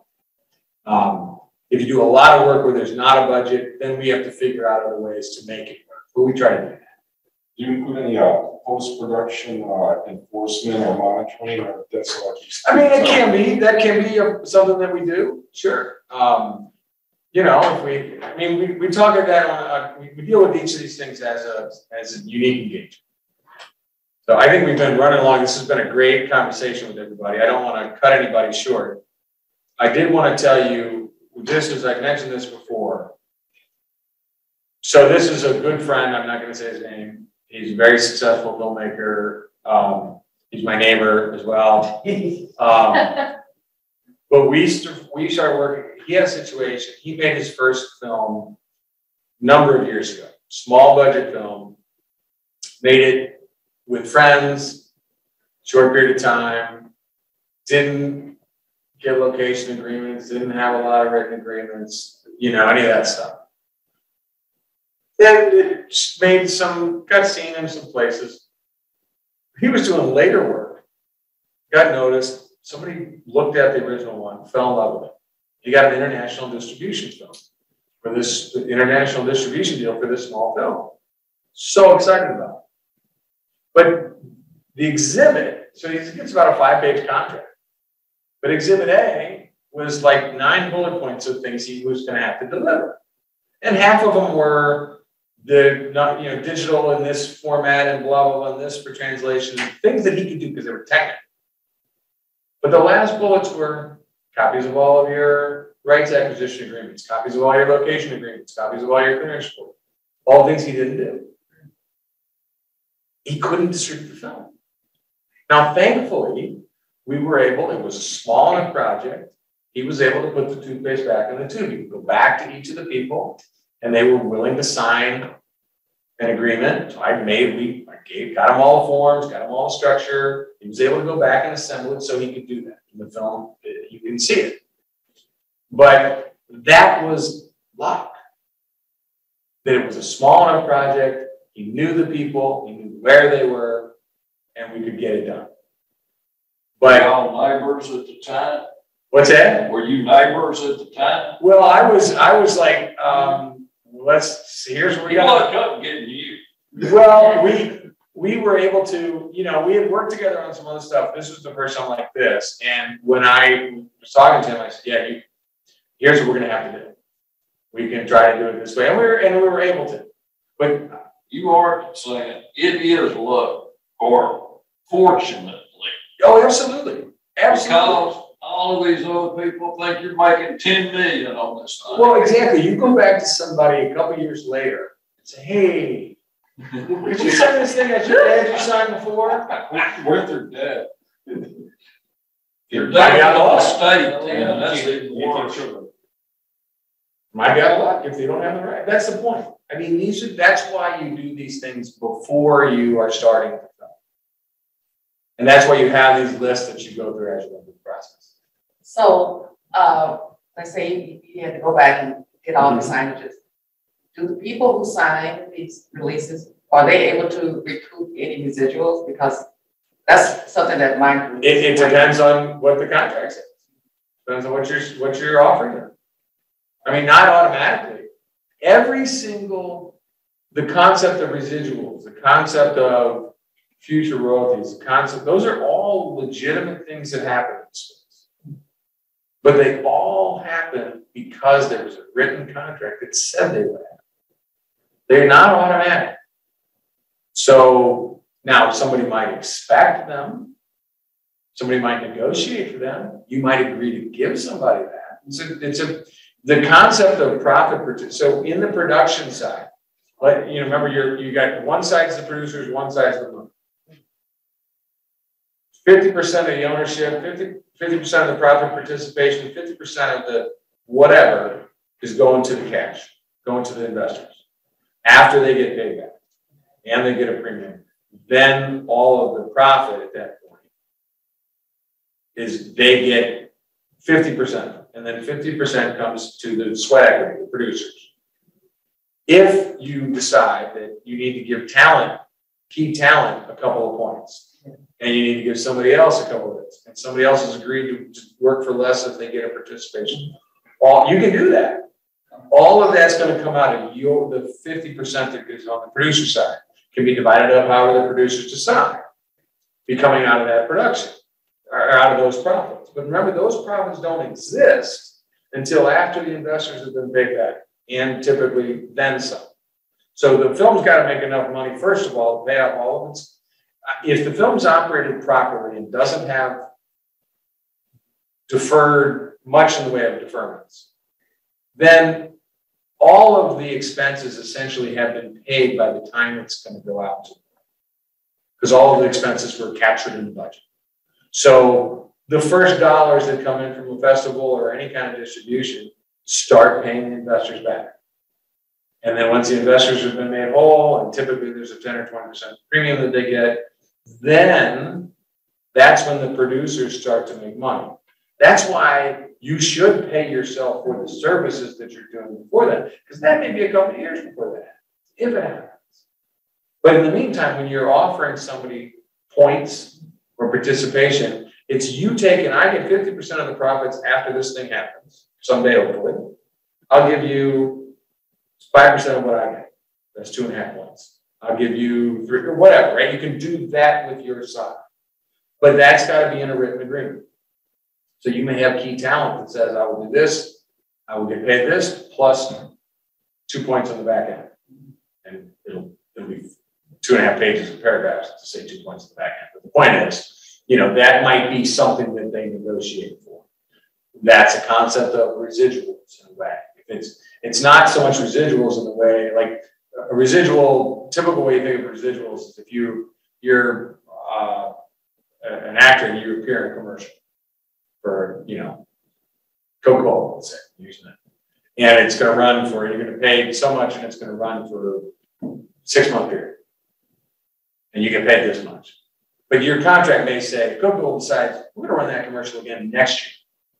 If they run it again, then you'll get residuals. You get paid some additional because they ran it again. That's more the concept of residuals. They are dependent on future uses. In the film space, you're more likely to simply say, we're going to just kind of put this out in the world and we may distribute here, there, or here, wherever it goes. As broad as we can make it, all dollars that come in are going to be treated in this way. And so the profit participation might go, you know, but again, you got to pay your investors back first. I will give you one more example of now, this was little tiny filmmaking, right? This was gigantic filmmaking. Still made a mistake. So I don't know if you guys remember The Hangover Part 2. Obviously, everybody knows Mike Tyson. Yeah, I don't know if you know in person, but you know, we know who he is, and that famous tattoo. Well, Victor Whitnell was a client of mine. In 2011, I was in a small 3-person law firm here in town. We represented Victor. Victor was the tattoo artist who put that tattoo in Mike Tyson's face when he was in Las Vegas 8 years earlier. By 2011, Victor had moved to Southern Missouri, a small town, about an hour south of here. Nice quiet life, full tattoo parlor on the main. Just loved being, you know, who he was. One day, he goes into a 7-Eleven in March of that year, and there's a gigantic Big Gulp cup with Ed Helms' face on it with that tattoo. And he's like, wait a second. That's my tattoo. So he didn't know. He's like, shouldn't they have asked me? I feel like. He went to the local lawyer in town, who was like at the diner, asked him about something about, do you know, and that guy had gone to Washington Law School and taken a class from my partner who taught him about copyright law. He said, I think you should call these guys. So he did, he called us. 2 months later, we were in federal court 3 days before Memorial Day weekend trying to get the movie stopped for copyright infringement. All kinds of coverage. And look it up. The judge allowed the case to go forward, even though she ruled in our favor that it was copyright. She allowed the movie to go forward. We were taking the position you need an injunction, you don't have the right to display the movie, knowing that if the judge ruled in our favor, we would still settle that night and the movie would still open.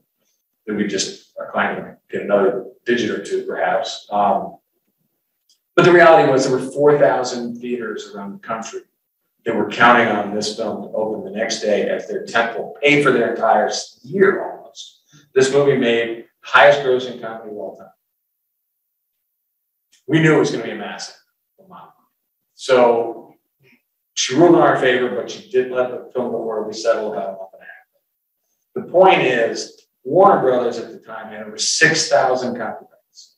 They're highly sophisticated intellectual property copyright filmmakers, and they screwed this up because there's an extra set of rights inside that. They had Mike Tyson's permission. He was in the film. He was in the first one and the second one.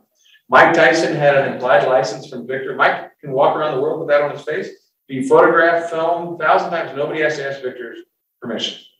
But they made a copy of the art and put it somewhere else. That was the infringement.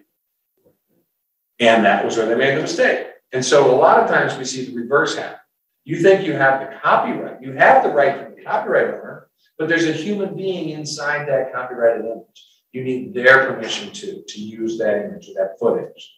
So this is my point out here. One, you can screw up by not getting your contraction rights in the first place.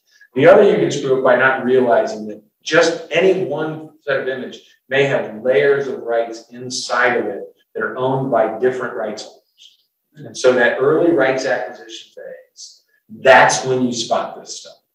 You think through, okay, I'd like to incorporate this into here. What rights are involved? What do I need if I want to do this? Your question about the combination of old footage, new music, you've got layers. You've got humans, you've got copyrighted music, you've got new copyrighted footage, you've got multiple layers. And this is just the kind of thing to think through. With these seconds of footage, what do I need to make sure these seconds of footage are okay? And so I use this example. One, it was a really fun case study, but also it just points out making these mistakes isn't something that only beginners do. So make all the mistakes you can. Make your mistakes by, oh, I wish I would have made a better shot of it. Oh, I wish I would have edited that. But hopefully don't make the mistakes of, boy, if I'd only had this contract. One of the things that got me into the work I do now, because I started in this area by litigating these cases. And I began to realize that one thing all these cases had in common was the lack of a piece of paper before there was money. One or two paragraphs before there was any money, they would have looked at it and said, absolutely right, I agree. All signed it, no lawsuit. But because there wasn't a piece of paper, and if your film never makes any money, nobody's going to sue you. But that's not what you're planning for. You're planning for success. All right, first of all, thank you for your sharing your 20 years of experience here. It's been very informative. But to show you my ignorance, I would look at this now and think it's the trademark, it's an image, and it has to be a registered trademark. And one of the things I appreciate you mentioned that the copyright is starts as soon as you complete the work, and you don't have to have the registration. But I thought things like trademark, I would have to. Well, trademarks are source identifiers, and they don't need to be registered either in order to get common law rights. But if you don't register your trademark federally, the only rights you get are within the geographic reach of where you operate your business, and people have gradually come to know you under that name. So a business can operate, brick and mortar business can operate in St. Louis for years and never file anything, but really be the only one that could ever operate that type of business in St. Louis, because everybody knows that's become their trademark. The reason you file for a federal trademark registration is if you have any hope of going beyond just a location, or you're operating on the internet now or anything else, and you want to claim sort of presumptive nationwide rights, so somebody else can't come into town and create confusion, things like that. But technically, you do not need to file a registration to be a trademark, but your rights are limited. Copyright, your rights are 100% of the rights that you have as a copyright owner the instant you create something. The registration doesn't give you any more rights. The only thing the registration gives you, though, which can be very important, is it's your ticket into court. You cannot sue somebody for copyright infringement without registration. You will not be allowed to file a lawsuit. So if you're doing works for hire for people regularly and that's not going to be your thing, who cares? You don't have to file a bunch of registrations. Because the point is, your work is not going to be infringed. Your work is being included in somebody else and let somebody else file a registration.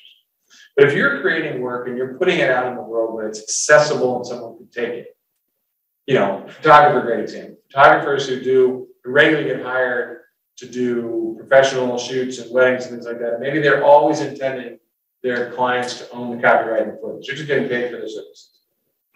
But they also do some art and they do some other things, and they have a website and they put the images up there, and people can right click, copy and paste, and all of a sudden you see their images showing up in somebody else's advertising. That person needs to file a registration whenever before they post, so that then when that happens, they've got the registration in hand, they can send the cease and desist letter, and it can act right away. So you need a copyright registration to enforce your rights. You don't need it to sell your rights, license them, anything else. It's only in an enforcement litigation situation that you need a registration. It's important. We recommend creators get used to the habit because it's not hard to do. It's not expensive, but it's not absolutely necessary. Yeah. Yeah. So that's my question. Like, if I wrote something and it was stolen from me. With that actual piece of paper or notebook was stolen, and then it turns out on something that's published nationwide or whatever. How do you? Well, you can go back and file. So let's say you created something 10 years ago, and you discover just now it's been stolen. You can file a registration right now and say, I created this 10 years ago. And you can get the registration. You might have to wait 8 or 9 months to get the registration issue and everything else. But at that point, and then you can sue. Or you can have them take it down or return it. Again, so you can prove everything. You can sue. Well, how, but if it's stolen from me, like the. Well, if you don't have, if they took if the only copy you had was in a physical notebook and they took the notebook. Yeah. You're gonna have to prove that underlying thing first. That really was your creation and really was done and you really took it. Yeah, how? I don't know. That's a mystery. I'm not sure the evidence there. That would be, I mean, the evidence might be there. The person might have been on I guess, I could prove that I can create work of a similar. But that's not, but people do that all the time. And that doesn't work. Now, if you type something, if you've got it saved in a file and you still have the original in your file, you can prove that you created it this time. And then you see it because somebody got on your computer or somebody came to your house or stole your laptop or whatever, but it's accessible in the cloud or something. That's a different story. But if literally the thing only exists and there's only one copy, and somebody takes that copy, now you're in a different type of theft. If they then make copies of that and do other things with it, that may also be infringement, but you're going to have a difficult time proving that that was yours in the first place. That is also why there's value in when you created something and it's substantially complete. Go ahead and file a copyright registration. It costs $50.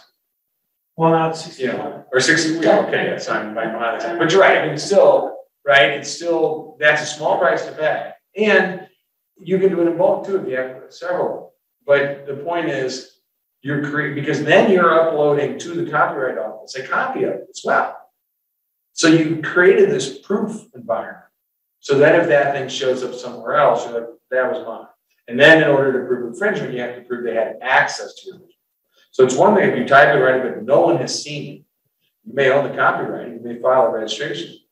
But if a movie shows up and it's exactly like yours, somebody else could have had a similar idea. Unless you can prove that they had access to yours somehow, you're not going to be able to prove infringement. We talked about this the other day at lunch with the movie Beautiful Boy with Steve Scorfina playing music at the end of the movie, and his son calls him after the movie and says, "Dad, your music's in this movie." Well, and so that's an example where we need to look at that more closely. If that's really if that's the sound recording from their album, then that, depending on the nature of the underlying publishing agreement or whatever he signed when he created the music, someone else may have had the right to grant that license to the filmmakers. Because I'm sure that movie did not get it under the radars without somebody saying we have a synchronization license for this music. And sync license requires a license from the sound recording, the record label typically, and the songwriters. But the songwriters may have given those over to the published company, may have given somebody else, and they may have given them. Now, if they've done all that, there should be some trickle that eventually gets to the song. Yes, you don't recall hearing that. Yeah, well, somebody somewhere at least thinks they have a piece of paper, but if they don't, and listen, Warner Brothers thought they had everything locked up for the highest grossing movie of the year, and they did. So it might be something worth looking at.